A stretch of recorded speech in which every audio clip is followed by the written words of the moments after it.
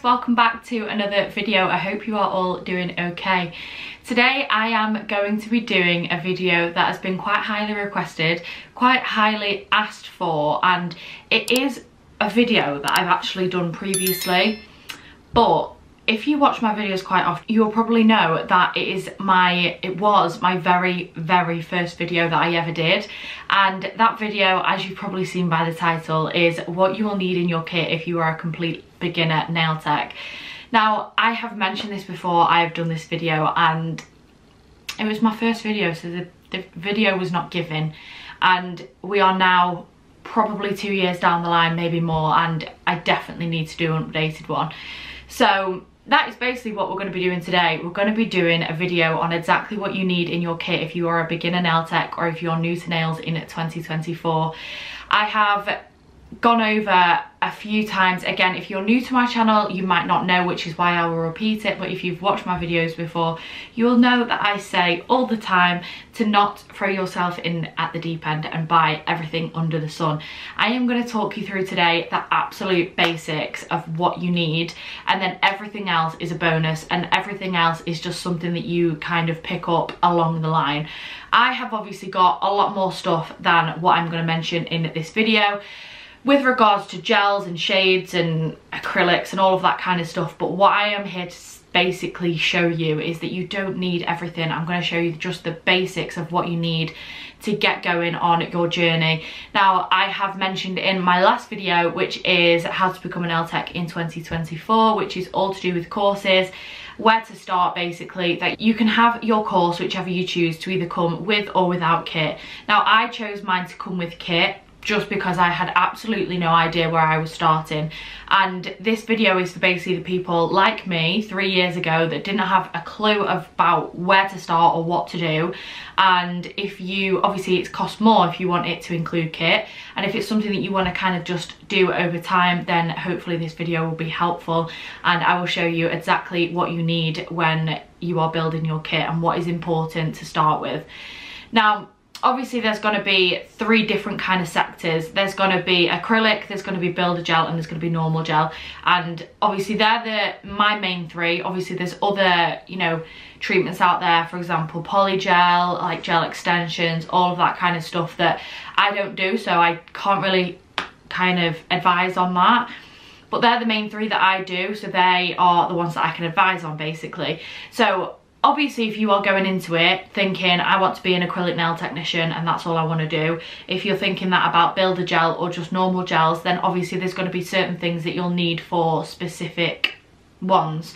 So there's going to be like your core stuff, then there's going to be add-ons for acrylic, builder gel and normal gel, and I'll go through that in little sections. I will try my best to not make this video too long and too boring, but yeah, I'll try my best and go through them as quickly but as clearly as possible, and just kind of start at the beginning, and that is where we will start. So the general stuff that you are going to need. So obviously if you are a beginner nail tech, I'm basically going to treat this video as though you know absolutely nothing and over explain it, if that kind of makes sense.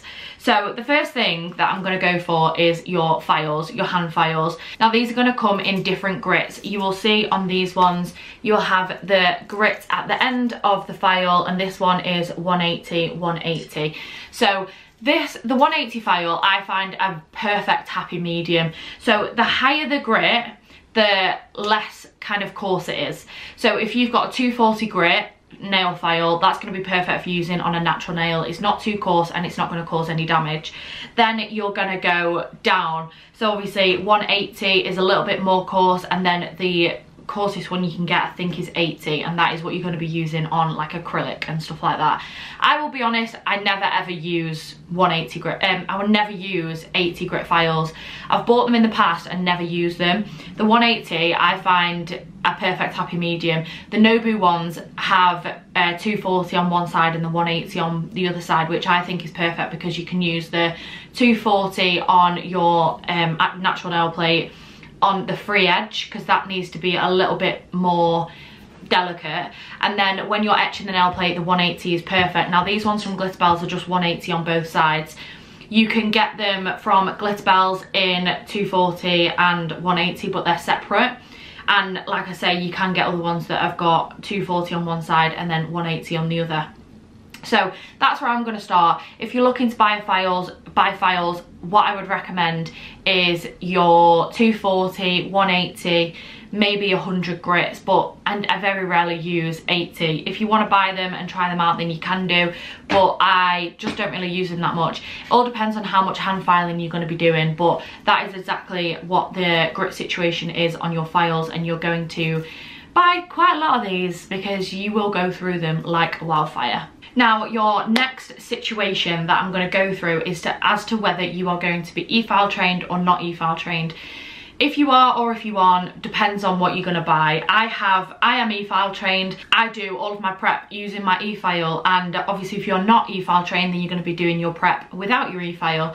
So with your e-file, I use 4 main drill bits. My 4 main drill bits are 2 for cuticle work and 2 for either debulking or acrylic. So these are my 2 e-file, my 2 cuticle bits.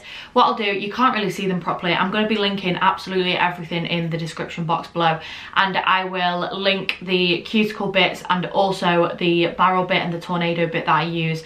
Now the cuticle bits and the barrel bits are obviously used for different things. This is for your cuticle prep, so removing the cuticle off the nail plate, because obviously you're going to be wanting to do that during your prep to make sure that your nails are lasting as long as possible. And then your barrel bit and my tornado bit I use for debulking either acrylic or builder gel. They are just not to be used on the natural nail plate, but I will explain in the description box which bit is for which thing. I have done a video before on drill bits, but that was just to give you a bit of a brief kind of overview. If you're wanting something more in depth, then I will link the video in the top corner for where you can find the drill bit ones.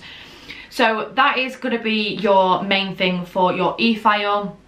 I have the Nobu Silent Supplies e-file, I will link it in the description, and also the drill bits that I use. Obviously if you are not e-file trained, then you're going to be doing your prep by hand, and that is where your cuticle pusher and your cuticle nippers will come into play. Now these are the 2 that I am talking about. My cuticle nippers I use all the time because they are going to be still a key step even though I'm e-file trained.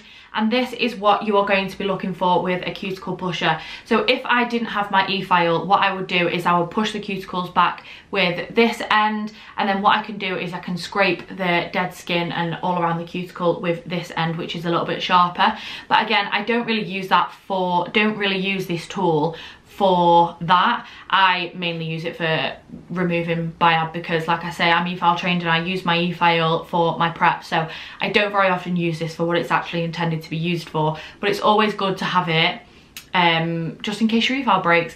But that is going to be 2 things that you definitely need, whether you are doing acrylic, builder gel or gel, because you're all going to have the same prep. The next 2 things you are going to need that I use every single day is your lint-free wipes and your acetone.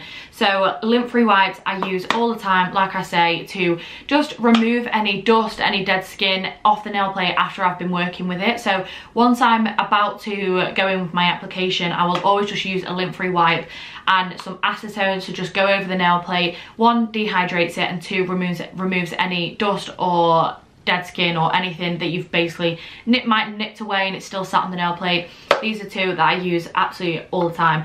And I also use these for if I have done my builder gel application and I want to remove the tacky layer, I'll just pop a little bit of acetone on my lint-free wipe and just wipe over the nail, and that will remove the tacky layer. So yeah, they are 2 that I use all the time.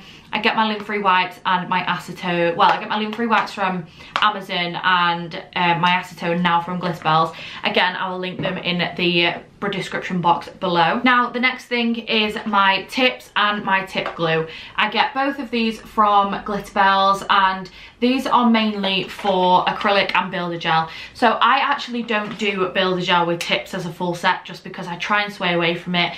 But if I basically, say for example a client comes and they've got a good bit of length on their nails and they might have broken one, I will use a tip to do an extension on that nail. Some people do full sets of Build-A-Gel with tips, but I just think they're more durable on a natural nail, and I think that I try and encourage the growth of the natural nail rather than just putting tips on all of them.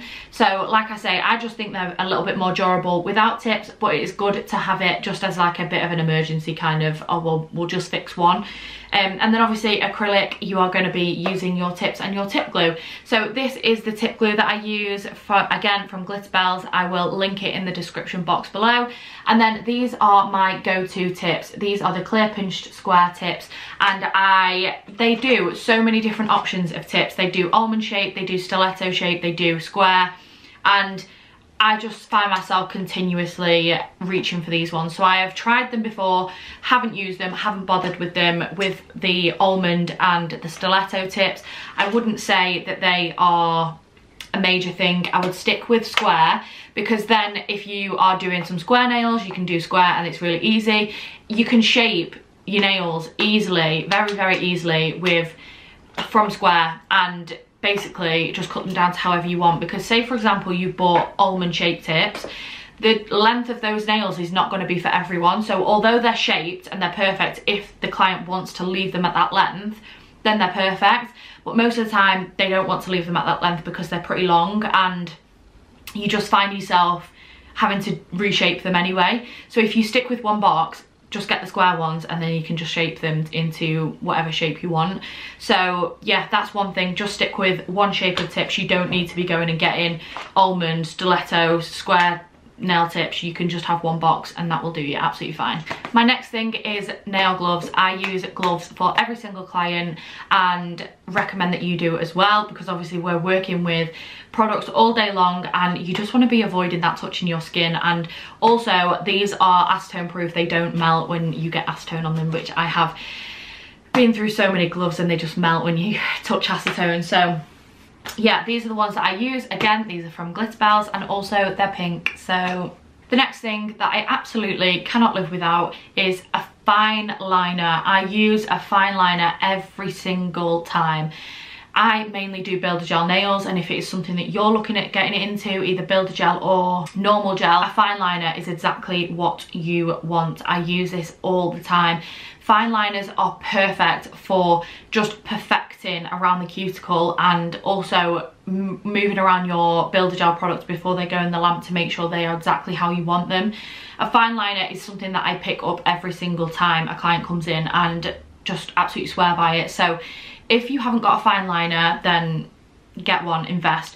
Mine's the Nobu Salon Supplies one, so it is double-ended. We have a 15mm brush at one side and then a 20mm at the other. So yes, this is an absolute must-have, especially for gel and Build-A-Gel application. 10 out of 10. Definitely invest in a fine liner. Next is going to be cuticle oil. Cuticle oil just gives the nails that perfect finished look when they are all done. Obviously sometimes when we're doing nails we're using a lot of acetone, which is very drying to the skin and to the cuticles, and just restoring that moisture in the nails and just making them 10 out of 10 when they are finished is an absolute must. So cuticle oil 100%. I have this one from Glitterbels. This is pineapple, and I actually also do have the retail pack as well. So not only can you buy these for use when you're doing clients, you can also buy the retail pack. So I think it's £35 for the retail pack, but the RRP for these individually is between £4 and £5. So you actually end up making a little bit of money on your cuticle oils as well. This is my second box and I've only got 4 left, so my clients absolutely love these. So this is just an extra little earner on the side, which you don't even have to do anything, because cuticle oil is so important for clients to keep up on. And sometimes I worry that people think I'm telling them to use cuticle oil just because I want to sell it, and that is literally not the case. People need to be oiling their cuticles to get their nails to last as long as possible. So cuticle oil is a massive one. The next thing is a lamp. So the importance of lamps is massive, especially with the whole allergy thing going on. People are buying lamps from Amazon and just using cheap lamps, and it is just something that you really, really need to sway away from. If you guys watch my channel, if you watch my YouTubes or my TikToks, you will know that I try and give the best advice for things that you can buy cheap and things that you just can't even risk buying cheap. And a lamp is one of those things. Please, please do not be buying a cheap lamp from Amazon, because if you are putting product on a client's nails and they are not curing properly under a lamp, then they are going to be at risk of getting an allergy, and you really, really do not want that to happen. Now, depending on the brand that you are using, you want to be using the matching lamp, because these products have been made to cure their own products, and you know that they are going to be curing 100% and how they should be. So this is the Glitterbels lamp. I do actually have one on my desk already, but rather than showing you a dirty used lamp, then I will show you my boxed one. This is just a spare that I have, but a lamp is just a must. Please, please, please invest in the same lamp of the brand that you are using for your builder gels or your normal gels, because it's really important. Now, I think that is it for my generals. Now, the next ones that I'm going to be going into are very specific to whatever service that you are looking to provide. So starting off with normal gel, what you're going to be needing is a top coat and a base coat. These are the HEMA-free range from Glitterbels. I think they actually do the same, but with the black bottles, which obviously have HEMA in them. But I chose the HEMA-free ones, and these are just two that are my must-have and will be your must-have if you are just starting out. Now, with gel, obviously, you are going to need a base coat and a top coat. Depending on what season it is, you are going to be needing kind of different kind of colours, obviously. So what is one of my main bits of advice is that when you are going into a specific season, then I would focus on those colours only. Do not throw yourself into the deep end and think that you have to buy every single colour that there is available, because they are expensive, and that is just something that you're going to build over time. I have obviously got quite a few colours now, but it's just something that I've built up over time, and it's just really not something that you need to be spending a load of money on. For example, we are obviously now in January. We've had autumn, we've had winter, we've had the Christmas, we've had all of that kind of stuff. Now, you're not really going to be needing your green glitters, your red glitters, you know, all of the kind of Christmas colours, because Christmas has been and gone. There is absolutely no point in buying all of that kind of stuff. You are going to be thinking about whatever season you are starting, what are your clients going to want? You're obviously going to want your base colours, your, you know, your basics, maybe your pinks, your nudes, your whites, your blacks, all of the kind of cores like that. But for example, the next season that we're going to be going into is spring. And I know that spring seems quite a while off yet, but they're kind of going to be the colours that you want to focus on. You've got your nudes, you've got your, you know, your beiges, your most popular, you know, the like, for example, this time of year, French is just everywhere because no one knows what to get. Everyone is just like, what the hell do you do in January? And French is really, really popular in January. So you want to make sure you've got a nice sheer base for a French and you've got a white. And then obviously add on from there. You want your, you know, maybe your dusty pinks, your kind of colours that are going to be seasonless. And then what you want to do is you want to build on your colours from there. The next season that's coming is spring. Maybe get a few pastel colours. People are going to be wanting that coming into, you know, the brighter months. And obviously, if you are just starting out, you're not going to have a load of clients straight away. You're going to take a few weeks or a few months to get to where you want to be with clients. And that is when those kind of colours are going to be coming in. So you don't want to be getting all of your winter colours, because in a few weeks, in a few months, they're just going to be sat on the shelf and no one's going to be picking them.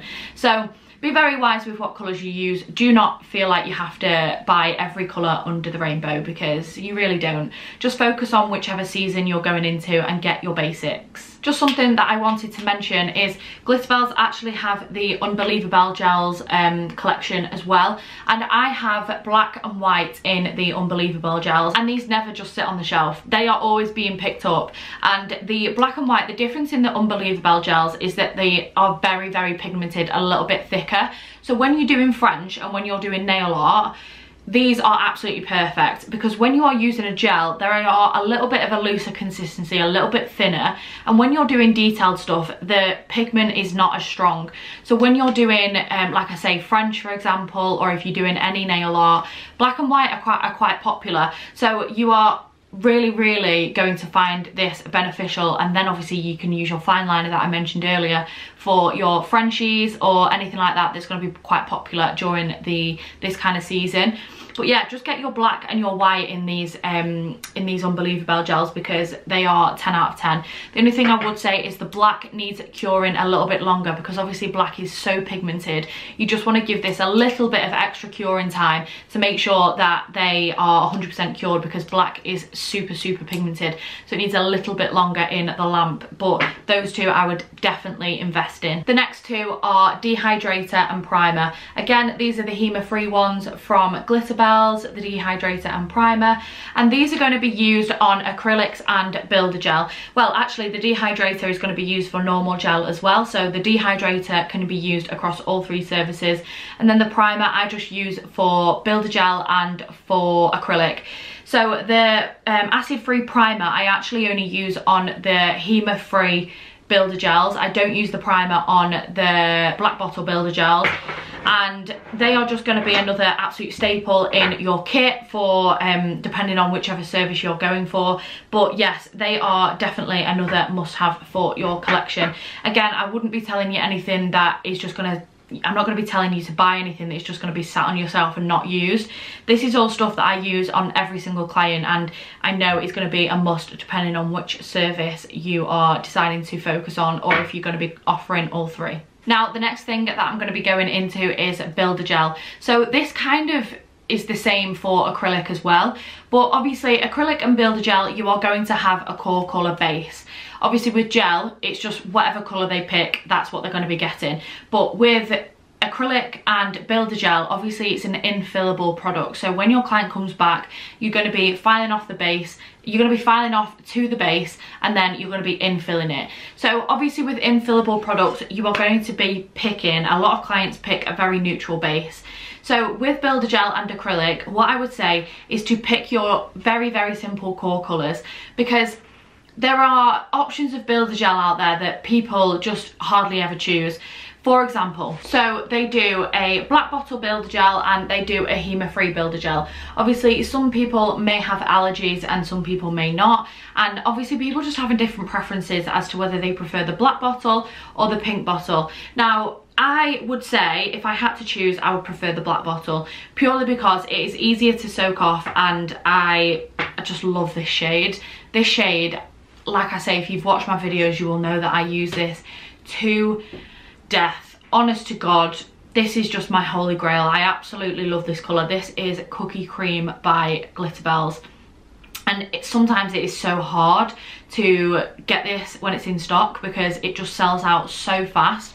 But this colour, I will show you now, is just divine. Like, it's just the most sheer, but like, it's just to die for. This colour just suits so many different skin tones. It's really neutral. It's lovely to have on.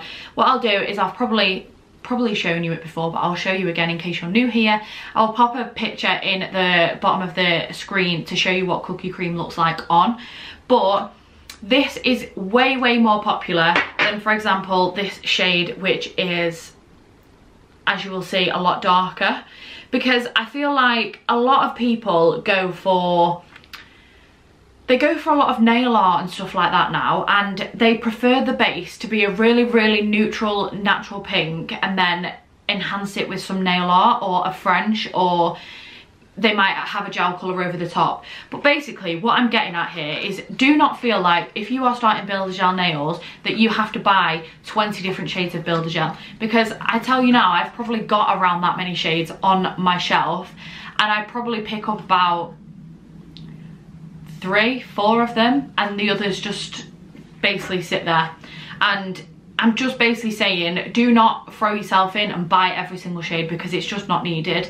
If you find a really, really nice neutral pink that will go with everything, that will look perfect with French, look perfect with nail art, and have just a, you know, it's possible to have a gel colour over the top as well, then that is what you're primarily going to be using. And that is what I found in Cookie Cream, and I just absolutely love it, like the best thing ever. Now, the same goes for acrylic. This is one of the biggest mistakes that I made in my earlier months of being a nail tech, is that I basically went on Glitbell's website and put in my basket about 50 different acrylic colours, and later realised that I didn't like working with coloured acrylic. So basically, you can get acrylic in core powders, or you can get acrylic colours. So basically, what you're going to have to do, if you use core acrylic, then this is going to be your basics. It's going to be your white, it's going to be your clear, and it's going to be like your pinky kind of nudes. And then with your coloured acrylic, the one thing that I didn't think of is that when you are infilling acrylic, if you're using coloured acrylic, you either have to do a base layer of clear and then file the coloured acrylic down to the clear base, or you're going to have to use the same colour. Because if you're using coloured acrylic, because you infill it, you're going to have to use the same colour, otherwise it's just not going to work. So I realised that I didn't like working that way, and I would prefer to use a core powder, which is like either a pink or a nude or that kind of like colour, and then do a gel colour over the top. That's just how I prefer working. Obviously everyone's different, your skill levels may be magnificent with like coloured acrylic, and you might like to sculpt and all of that kind of stuff, but this is just my perfect thing. And obviously if you are in the stage of whether you're unsure of which way you're going to be going, whether you're going to want to work with coloured acrylic or you're not, just buy one of each. Don't buy a load of everything until you actually know how you want to work.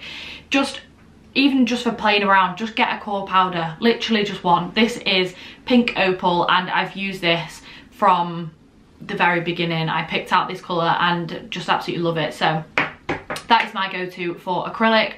Yeah, just don't feel like you have to buy every single colour, because you really don't. Just buy little, have a play around with it, and then if you know you're happy with it, and you know, like for example, you want to work with coloured acrylic or you want to work with core powders, then buy further into it once you've decided a little later on. Now, the next things that you're going to need for acrylic is your monomer and your dap and dish. So the dap and dish is for your monomer to pour it in. Don't pour too much in because you probably won't need it. Just put a little bit in at a time. If you need to top it up, then you can top it up. Now, I use the HEMA-free monomer from Glitterbels, and that is because when I first started, I did a lot of acrylic, and I actually ended up having a bit of a reaction, and I basically switched to the HEMA-free monomer, and then it absolutely cleared up. So whether that was the issue, I'm not too sure, but once I'd swapped to this, I had absolutely no issues. So I use the HEMA-free monomer. There's absolutely no difference in the HEMA-free monomer to the Violet monomer. It's just the same, it's just HEMA-free. And then your dap and dish, obviously, for putting your monomer in. Both of these are from Glitterbels, and this just has a little lid on it to keep the odour away. But I just get rid of the monomer after every client anyway. So yeah, that's just my monomer and my dap and dish. The next one is going to be your acrylic brush. So you are going to want to get a Kolinsky acrylic brush. That is because the Kolinsky hair acrylic brushes are just a little bit better with the quality. Well, I say a little bit better, definitely better. They are more expensive, but you are going to notice a big difference in your application, because if you are getting acrylic stuck in your brush and they just fray really easily, that's not going to be good for your application. So invest in a good brush.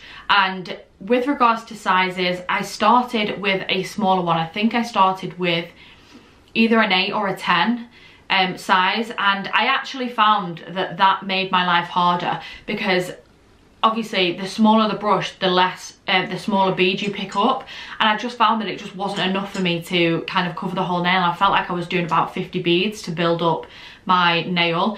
So then when I increased the brush size, obviously don't go too big. I think this is probably a 12 now, and I find this perfect. But yeah, obviously the size of your brush depends on the amount of liquid that you can get in your brush, which obviously then depends on the size of the bead. So you don't want to be going too big because you don't want to be picking up too much product and then not knowing what to do with it when you're a beginner. So probably start off, I'd say maybe around a 10, and then if you kind of feel like you need a bigger one, then obviously size up. But yeah, a good acrylic brush is definitely a must-have.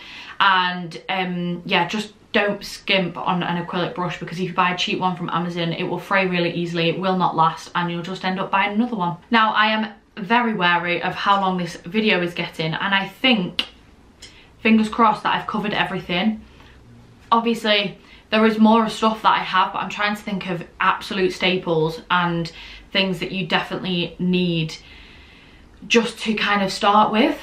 Like I say, I think I've covered everything. Obviously, if I haven't, please let me know in the comments and I will advise further. But I've tried to cover everything on general and then obviously different little sectors. So hopefully you've not found this too boring and you've actually found it helpful. Again, if I've missed anything, I'm really sorry. Please do let me know and then I can advise a little bit more. But yeah, hopefully you found this video helpful. If you you know, get stuck with anything, then please let me know. But I'm going to put quite a lot of detail in the description box below and leave links for absolutely everything. So yeah, have a look at the description box, have a little look around. Obviously anything on Glitterbels you can get a discount on as well. I will leave my code in the description box, because everything that I've shown you from Glitterbels you'll actually be able to get 10% off your order as well on my with my code. But yeah, so I'll leave that in the description box, and hopefully you found it helpful. Thank you so much for listening, and I hope it was a help to some of you if you're just starting out. Again, if you have any questions, leave them in the comments below, or you can message me on Instagram. If you don't want your comment to be public, just message me on Instagram. I'll leave my little handle at the bottom of the screen. And yeah, I hope you have a lovely day, and I will see you in the next video. Bye.